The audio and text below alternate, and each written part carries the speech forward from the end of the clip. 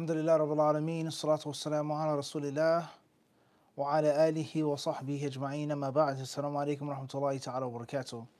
Inshallah ta'ala, the sound is good, the connection is good, everybody can hear me and see me. Bidnillahi ta'ala, before we get started, we don't want to waste any precious and valuable time in explaining the text while you guys can't hear me or can't see me for whatever reason. Inshallah, everybody's well, everybody's good, bi'idhnillahi ta'ala. The brothers and the sisters outside of North America or outside of this hemisphere, inshallah ta'ala, hopefully it's a good time for you. And the brothers and sisters in the United States or Canada or Central America or other parts, give or take an hour or 2 hours, Eastern, Western time zones. Hopefully you can watch the class tomorrow after Fajr on your way to work or something on your way to school, unless you're a night owl and you're up and you're not sleeping. Bi'idhnillahi ta'ala. All right.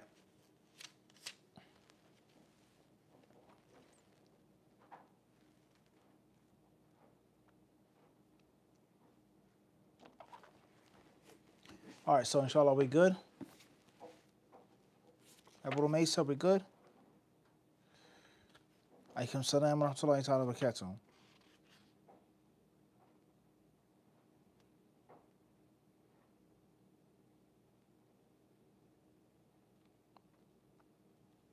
All right, so the last thing that we went over in the last class, if I'm not mistaken, we're in Kitab al-Raj'ah, and it isn't a very long chapter.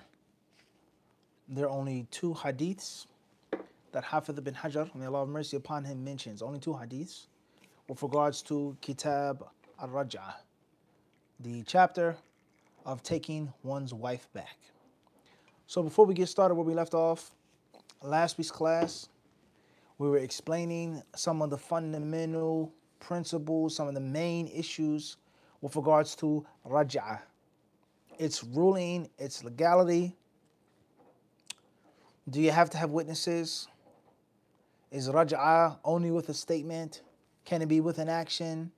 Does the action have to be accompanied by an intention? Naam. What are some of those acts and actions that will automatically count as Raj'ah, even without the intention? What is the ruling on a man having intercourse with his wife who's in the iddah period? Naam. Taking her back out of the iddah period with or without her consent, with or without her father or her parents or her wali's consent. Naam. We explained all of that as well. Naam. And if I'm not mistaken, the last issue that we went over was when Sanani, rahimahullah ta'ala, the commentator, says, وَاخْتُلِفَ هَلْ يَجِبُ عَلَيْهِ إِعْلَامُهَا بِأَنَّهُ قَدْ رَاجَعَهَا لِأَلَّا تَزَوَّجَ غَيْرَهُ. Does a man have to tell his wife that he has taken her back or not? And some of the consequences of not doing that with regards to a woman remarrying. And of course, not among all Muslims today, not even all non-Muslims, but many Muslims, one may argue, may say most, in light of cultural Islam, quote unquote, when a woman gets divorced, getting married is the last thing on her mind. It's totally looked down upon. Some fathers or some guardians, they won't allow their daughters to remarry, period. Or if a woman wants to remarry, they'll look at her as being dirty or unchaste. She's a whore, okay? She has the hots. You're just dying to get remarried. You just got divorced.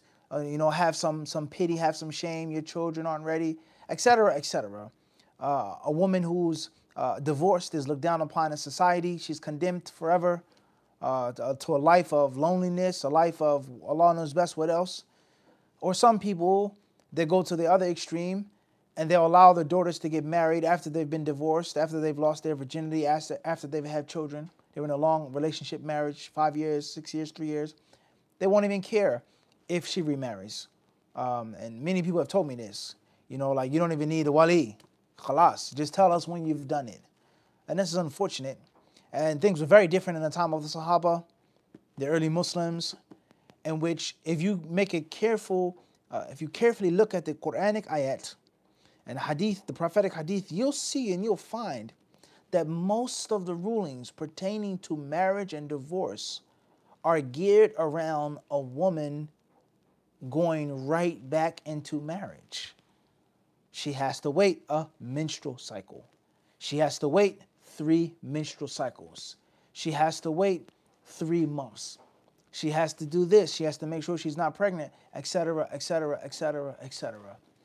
So the mindset is very, very, very extremely different of now versus then. The Muslims at large, let alone the Arabs, or those who say or who claim that they are Arabs, so it's like night and day, all right, with regards to remarriage, a woman who's divorced, a woman who's a widow, a woman who has children, a man who is divorced, so on and so forth. All right, so we should be mindful of that. Khairan inshaAllah ta'ala. So therefore, does a man have to tell her that he's taking her out of the iddah period? If she has no intention on getting remarried, then what's the big deal? Versus, as soon as this man divorces me, and as soon as I'm done my 3 menstrual cycles, or my 3 pure cycles, khalas, it's time to get remarried. Because marriage is a need. Marriage is a necessity. Marriage is a major benefit. It's a part of my deen. And it isn't something which is just cultural, as it has become today. I mean, now Muslims are like this as well. And of course, the ease of life, the luxury of life, the availability of different products and services, which were very hard to come by back in the day. A woman needed a man.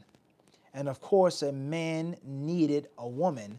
Not like today, I can order out, I can Uber Eats, I can catch an Uber, I can have a car, a truck delivered to my front door. I can have someone come, do this service, perform this service, get rid of that, fix this, clean this, buy this. I can order food, I can order this. I can fulfill my sexual desires. Just like that, have someone come to my door. Just like that, ultra convenience. Things were very, very different back in the day, let alone bearing children, having children, breastfeeding children, suckling children. It was a necessity. Men had to be married, women had to be married. They needed each other. And perhaps this is one of the reasons why their lives were of higher quality and their lives were more meaningful and their lives were better, is because these people were on the natural sunnah way. How Allah Azza wa Jalla made things to be. Not a woman living years out of her life without a man living years out of his life without a woman. A brother is in the prime of his youth. The prime of his youth, and he's not married. A woman is in the prime of her youth. Her fertility is at its peak, and she's going to school, working, or just, doing nothing. And then people that want to get married later on, 30, 35, 40, 45, 50, that's a problem, a big problem. Whether it be career, whether it be sports, whether it be culture, whether it be the father saying no, whatever the issue may be, right? Allah musta'an. All right, khair inshallah ta'ala. What happens if a woman remarries and she didn't know that she was out of the iddah period? We mentioned that as well. Khair inshallah ta'ala. Moving forward.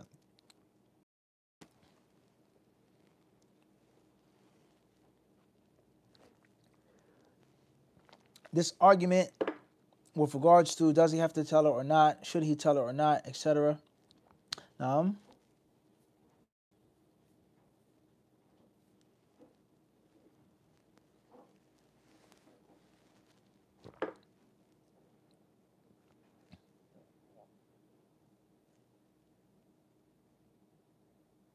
Let's move forward to the next hadith of the chapter, inshallah.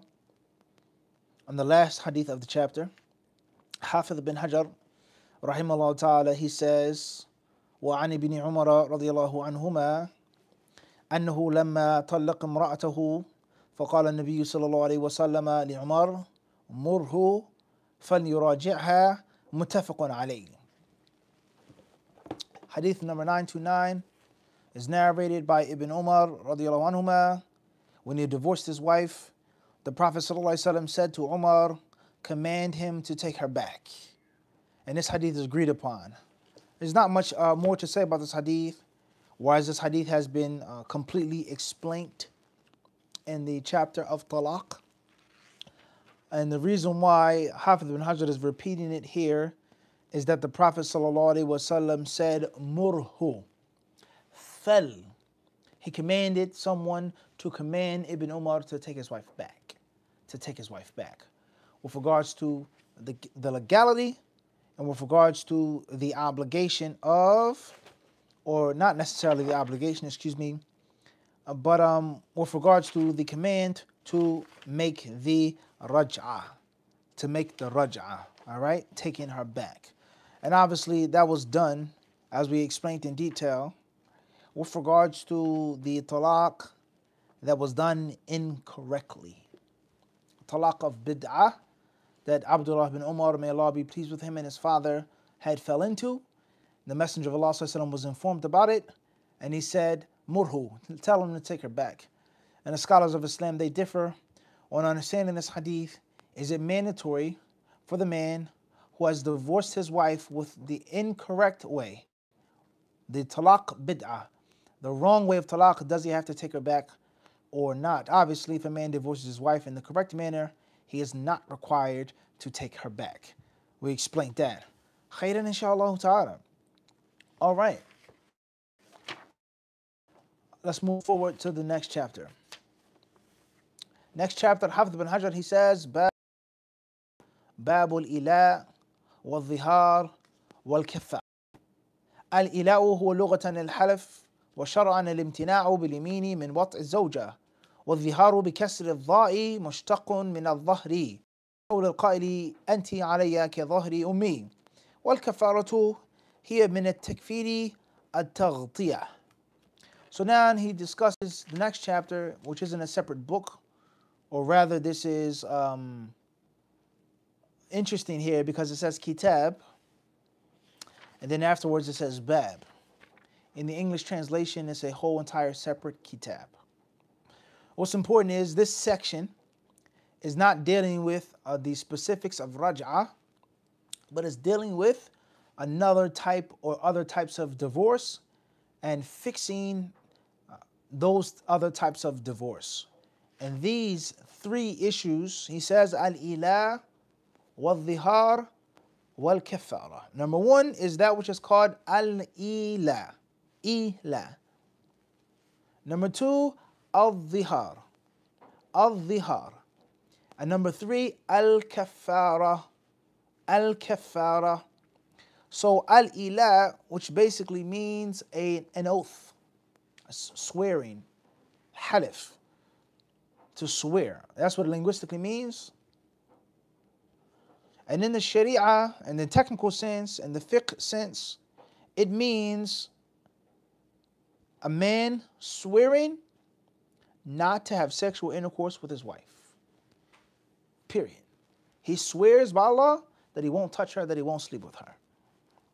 As far as al-dhihar, then al-dhihar is taken from dhahar, which means one's back, one's backside, one's rear end, posterior, one's back, dhahar. And what's meant by it in the deen or in the Arab culture is a man saying to his wife, Anti alayya ka dhahri ummi. To me, you're no different than my mother's back. Meaning, just like I can't have incestual relations with my mother or sister, nor can I sleep with you. So a man is basically declaring that the wife is unlawful to him, prohibited to him. He cannot go near her, cannot sleep with her, because of him making her equal and paralleling her to one of his maharim, one of his mahram female family members, right? And as far as al-kafara, then al-kafara comes from the word takfir. Kafara yukaffiru, like kufr. And what's meant by that is taghtiya, is to hide something. We know that the word kufr linguistically means to hide something, to put something under something, to cover something up. So the kafara being the atonement, al-kafara being the expiation, the thing that you have to do or say or pay to fix what wrong you have done. All right, that's what's meant by al-kafara. Everybody clear on that? Inshallah ta'ala. All right, let's move forward.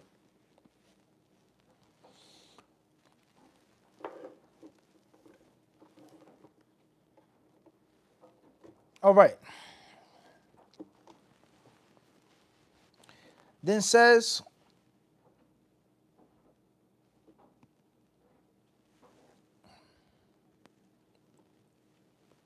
عن عائشة رضي الله تعالى عنها قالت: آل رسول الله صلى الله عليه وسلم من نسائه وحرم فجعل الحرام حلالا وجعل لليمين كفارة. رواه الترمذي ورواته ثقات. قال الصنعاني رحمه الله: رجح الترمذي إرساله على وصله. So it says here in the English translation, in the footnotes,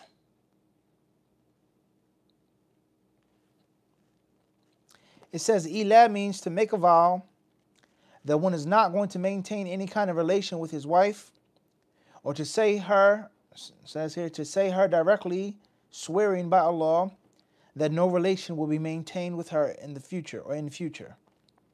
Allah Azza wa Jalla has prescribed 4 months period to restore the relationship. It is better to revive the relationship by paying expiation for the oath within prescribed period.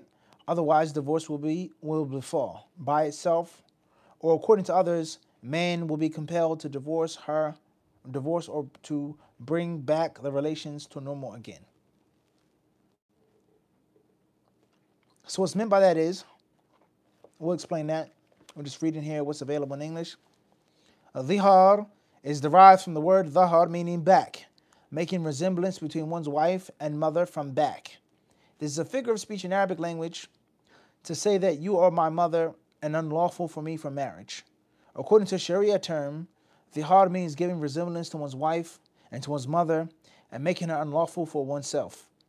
It is not considered divorce in Sharia, but one has to expiate for it before regoing to his wife. Its expiation is to free a slave, or to fast for 60 days respectfully, or to feed 60 poor persons. One has to bear compulsory one of these punishments. Kathara means making atonement for either of the above cases. Khairan inshaAllah ta'ala. So the first hadith of the chapter is narrated by Aisha radiallahu anha.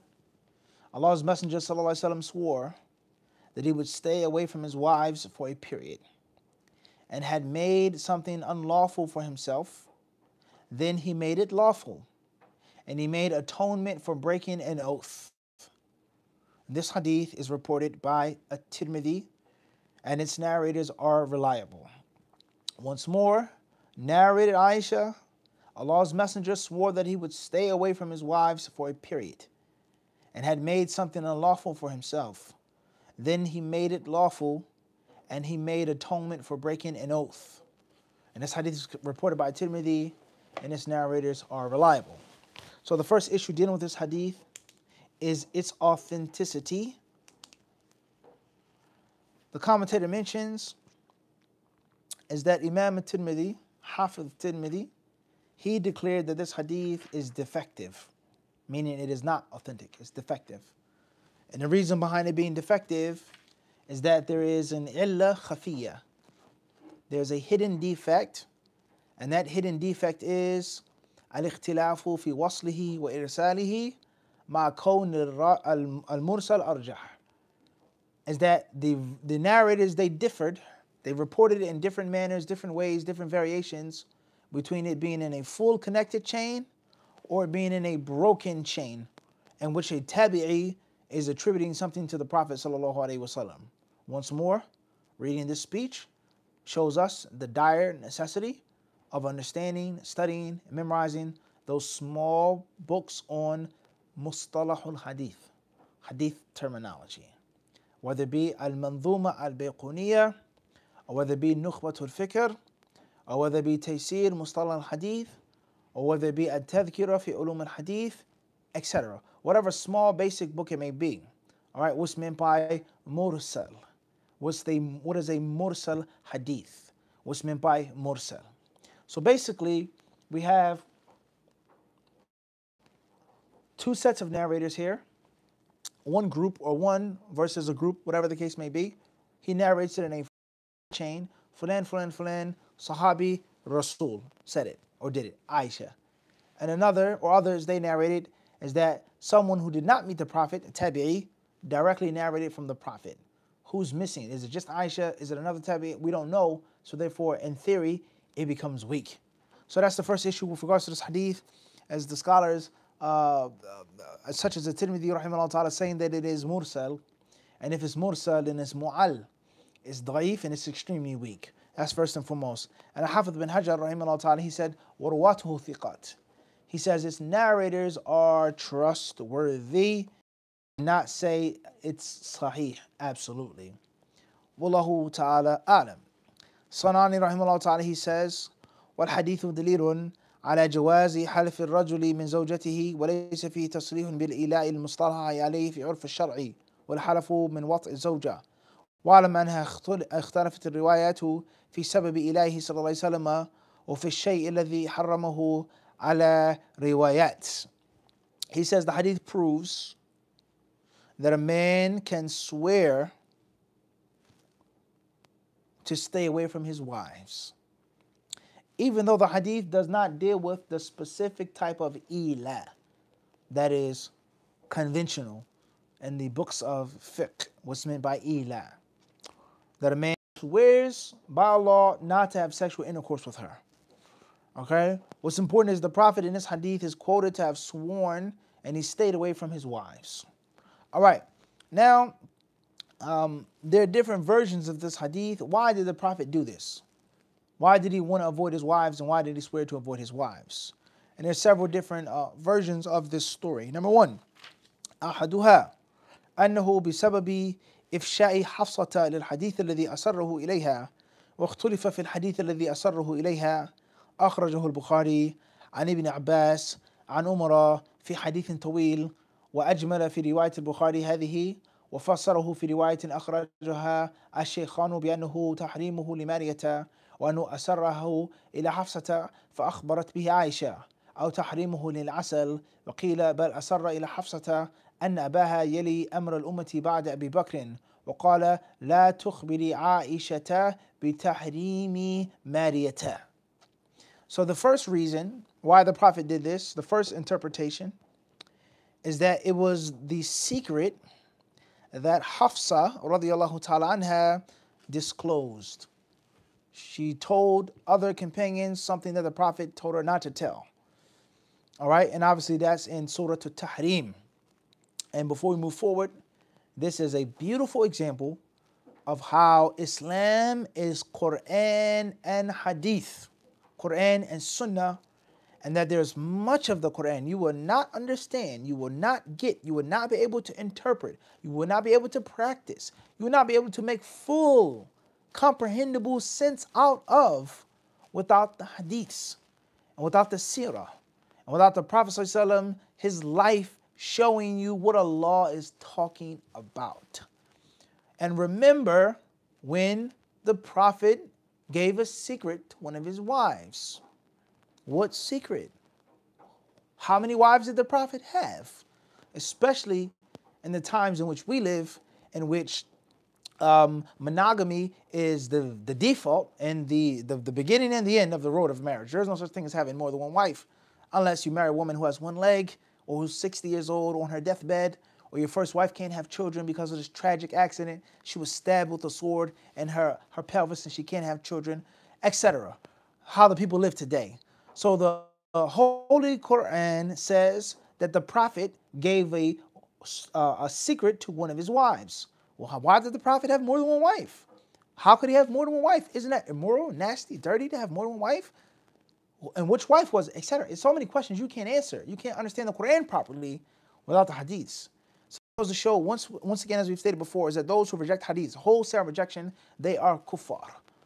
They are not Muslims, nor are they deserving of the title Qur'ani. I would never give them that title. They're not Qur'anis. They don't respect the Quran. They make a mockery and a laughing stock out of the Quran. And the ultimate goal of, aside from kufr, people not being Muslim, is to allow the Quran to be prey to their desires and whims. Bottom line, once there's no hadith, no seerah, there's no asbab nuzul, there's no athar involved, we can interpret the Quran however we want to in 2022. And in 2040, 2050, a new politician, a new war, a new this comes, and we give a new interpretation. Here it means physical war. Here it means just war of oneself, jihadun nafs. And then another time it means war against stinginess, war against racism, war against bigotry. And here this verse means this. And when Moses said to the Israelites that indeed your Lord commands you to slaughter a heifer, what's meant by tadhbahu baqarah is to kill your ego. You know, that's what's meant by God commands you to slaughter a cow, because slaughtering cows is inhumane. The vegan movement, it's a bad thing to slaughter a cow just for its skin, just for its hide, just for leather, let alone just for meat. That's only savage people do that. And the early human beings, whatever you call them, cavemen, Neolithic, whatever the case may be, they only clunked animals upside the head and hunted animals, the mammoth, the saber-toothed tiger, because they needed to eat. They needed to stay warm. And we have synthetic leather. We have different fleeces and things that come from plants. There's no need to slaughter animals. There's no need to eat their meat. We can have our protein from beans, from mushrooms, okay, from potatoes. We have synthetic meat, beyond meat, etc. Someone will come along and interpret the Quran like that. And this verse that says men should marry women, it doesn't have to just mean men and women. A man can marry another man. A woman can marry another woman. There's nothing that's prohibited in the Quran with regards to that. The people of Lot, Sodom, Gomorrah, etc., they were stoned. They were pelted with those stones from heaven because they were raping men, they were highway robbers, etc., etc., etc. So without the hadiths, we can marginalize the Quran and we can do what we want with it. Wal-iyadhu billah. We can play around with it. We can joke around with it. We leave it for the interpretation of any and every person that wants to revamp Islam and the interpretation of the Holy Quran. And that's why hadith rejection is extremely dangerous. Extremely dangerous. It's not a small thing. Once again, anyone who claims that there's no hadith, they're all made up, they're all false, is a kafir. He's not a Muslim. He's made mockery of the Quran, mockery of Allah, disrespect of the Quran, disrespect of Allah, and he himself cannot make sense. He cannot make any tangible understanding, practical understanding of much of the Quran al-Kareem. Who is Allah speaking about? Who is Allah talking to? Rather, who's the Prophet? One can ask the question. That verse doesn't say Muhammad, a Nabi. So therefore, it's Christ, or Moses, or Isaac, or this one or that one. Who says it's talking about Muhammad? Who's his wife? What's secret? Who did she tell? Etc., etc., right? So Surah Tahrim goes right here with narration. Is that the Messenger of Allah sallallahu alaihi wasallam, he spoke to Hafsa, he told her a secret, and then unfortunately she told that secret to other people. So now he says here, and obviously the scholars, they differ on what is that secret that she disclosed or revealed. One version in Sahih al-Bukhari states that Abdullah ibn Abbas narrated from Umar in a long hadith, right? And in other versions as well, is that the Messenger of Allah sallallahu alaihi wasallam made Maria unlawful. Maria, right? The Coptic Egyptian woman that was gifted to the Messenger of Allah alayhi salatu wasalam, and the scholars of Islam differ on was Maria his wife or not. All right. Also, and then Hafsa told that to Aisha. All right, she mentioned that to Aisha. Or the Messenger of Allah sallallahu alaihi wasallam forbidding the drinking of the honey water. I won't drink any asal, I won't have any of it. Others, they say, and this is very interesting,